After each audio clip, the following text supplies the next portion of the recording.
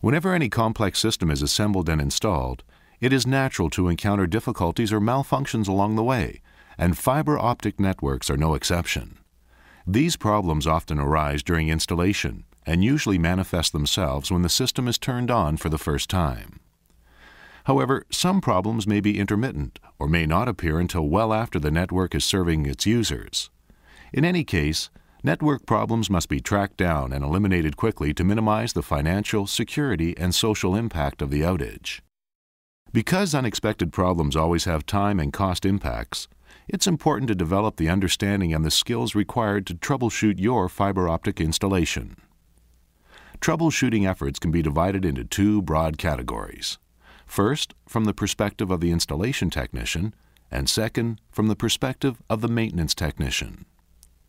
Installation technicians usually encounter problems as a natural part of the installation process, and many of these are resolved as installation work progresses. Some problems, however, can escape the attention of the installers and can usually be caught by acceptance testing of the fiber system before it is turned over to its users.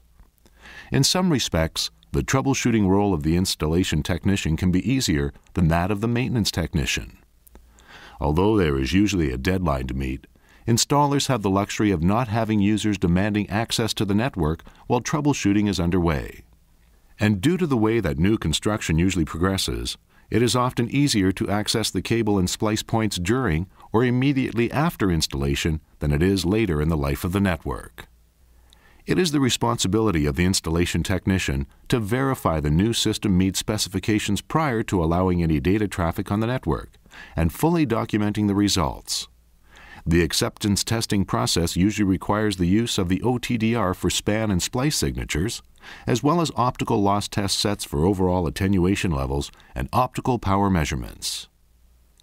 Maintenance technicians, however, are often under tremendous pressure to find and repair problems quickly, and they may not have the familiarity with the physical fiber span as the installer. They are also responsible on a day-to-day basis for keeping the system in top operating condition, so emerging problems are caught and resolved before they can cause an outage. Understanding the typical causes of fiber optic system failures will help the restoration planning team anticipate what may be expected in their particular system. Also, understanding the causes of these failures can help develop procedures to minimize or even eliminate future outages. In this program, we will examine some of the common problems that can occur during the installation of a fiber optic network, as well as problems that may appear as the network ages.